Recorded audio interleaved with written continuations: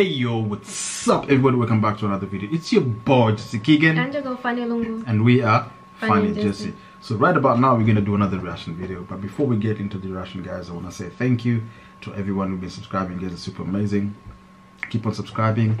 And yes, so today we're gonna do another reaction video, and this one is from Zakir Naik.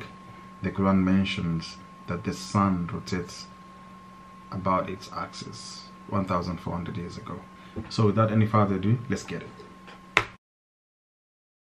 Previously, the European scientists, they believed that the Earth was the center of the solar system and the universe. And all the planets, as well as the moon and the sun, it revolved around the Earth. This was called as geocentrism. And this was believed since the time of Ptolemy in the 2nd century BC till as late as 16th century, until Nicholas Copernicus in 1512, he propounded the heliocentric theory of the planetary motion, and he said, it is the sun which is the center of the solar system, and all the planets as well as the Earth, it revolves around the sun.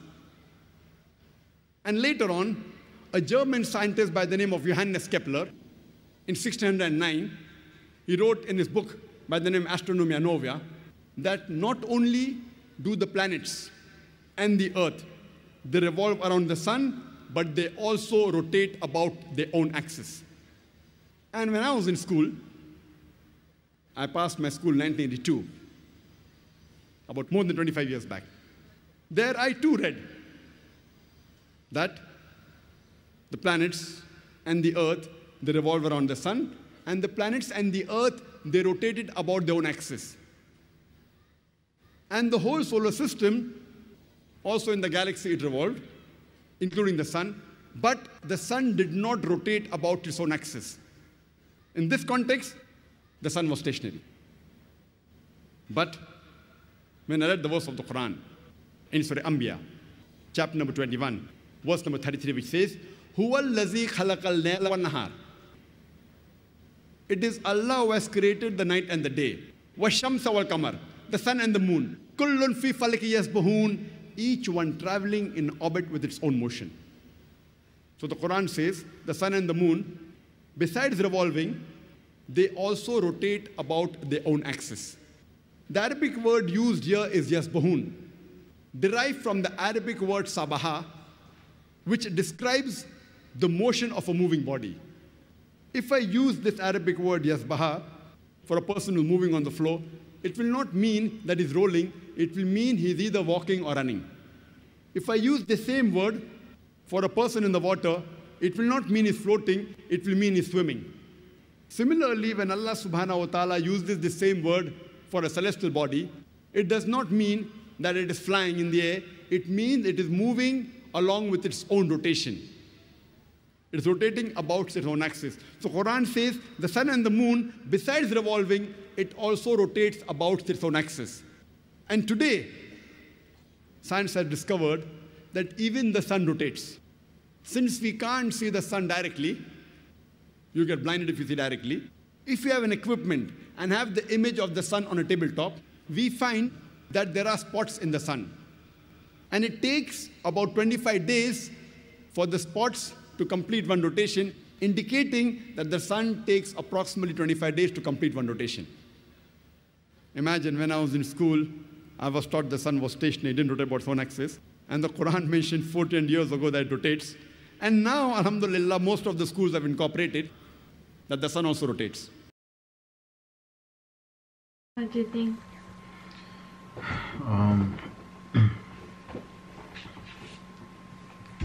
So clearly, Zakir Naik is trying to debunk the theory that, I mean, when he was in school, they mentioned something else. It's really quite confusing, to be honest, because what we are taught in school and then what we come to realize years later are totally two different things. It's like things are being updated, you know. It's like things are being, you're in school, you had this, now you hear something else. What about 100 years from now? I was told the same thing, like the sun was stationary and the planets were rotating on its own axis and all those kind of things. And then later on, in the early 2015, 16 or something around there, I understood that the earth was flat and the earth was not sort of rotating or anything, but the sun was the one that was moving around together with the moon. So that one I learned also, you know. But again, when you look at it clearly, Do you agree with it? I mean, when you tell me the earth is a plane, I will want to agree with you. But when you tell me the earth is spherical, then I would want to disagree with you, because there are so many things that we need to talk about as earth being spherical, you understand? There is 200 truth, if not facts, that the earth is, you know, a plane, which no one knows, to be honest. I don't know. I'm not saying that I know these things, no. I'm just trying to use my critical thinking, and my critical thinking lands me to the plane like the earth is plane. Flat. Yeah, flat. No, let's give it plane, because when you say flat, it's like completely flat. It's a plane. So yes, and of course, so many things are coming to the surface now. So many things, to be honest, because. So because you think it's flat plane or whatever you want to refer to it, it doesn't rotate? It does not rotate, yeah. Okay. So you're in agreement that it's the sun and the moon that rotates? Yes. Okay. Yes, you know. So, but the sun and the moon doesn't rotate in its own axis, you know. Like it revolves, around it revolves around, not around, like, how can I say this? I wish I could just draw something. It goes round the earth. It goes round the flat earth. It's on axis? Yes. No. No? In its own axis means there's something that rotates like this. But this goes, yeah, it can be, yeah, I think it's on its own axis. If it follows, no. I see what you're trying to say. You understand? So anyway, yeah, I mean, these things, of course, we read them. There are books that talks about this, talk about that, talk about this, talk about this. But do we really have we gone up there to see how the earth is? Or we only have the pictures from NASA and this other organization that they fly to the moon and give us all these pictures? Obviously, do they really want to give us the truth? I don't think so. They don't want us to know. There are so many hidden. Maybe that's why now we're divided between the flat this earthers and that. Yeah. Yeah, but again, they of course also they want to create confusion. You know, this thing, it's like dividing people. You know, of flat earthers and all these kind of things. Again, flat earthers think that the earth is flat, but do they really know that? Do they really have the fact that the earth is flat? They have their own truth, but have we gone up there by ourselves to take pictures of the earth and conclude that the earth is flat? It's only the people who claim that they have gone up and they have given us all those pictures, and just individual people who have their own kind of thinking and whatnot. And yeah, but as I was saying, we're coming to an age where the truth will always prevail, and to always come out. Yeah, it will come out. So do you think this is the truth coming out? If back then in 82 yeah, saying this, and now he's saying the Quran actually predicted what now scientists are discovering. Yes, it's actually coming out, and most of the people are agreeing to it, because when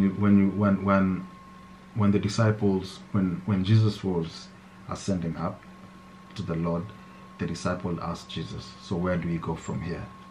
Because there was no one to guide them. So Jesus said, go until you see a man or a lady who bears